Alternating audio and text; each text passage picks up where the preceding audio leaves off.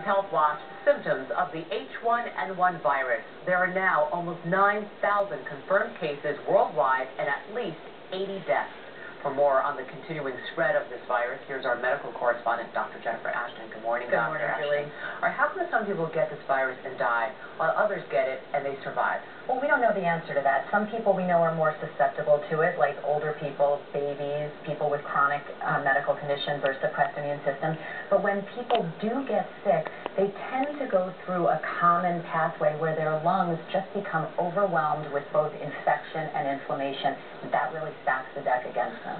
All right, we have some x-rays. I want to put them on the screen, and maybe that'll help us understand why this is so deadly for some people. The x-ray shows a set of lungs of someone with a virus, day one. This is pretty normal. Now, when you look at a chest x-ray, we're looking at the upper half of this. Black means air, so that's pretty normal. There is something there in the upper left corner of the screen.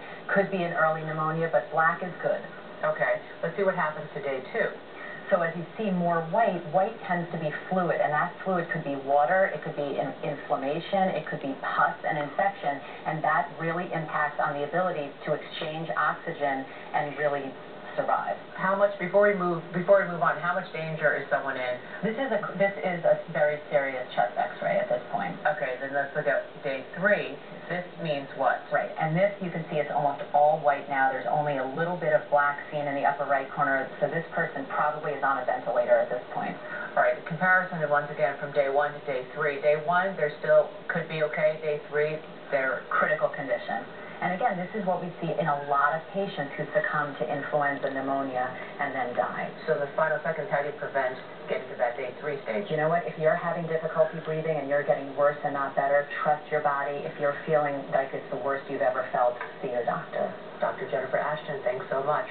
For more on the symptoms of the H1N1 flu, go to our website, earlyshow.cbsnews.com. We'll be right back.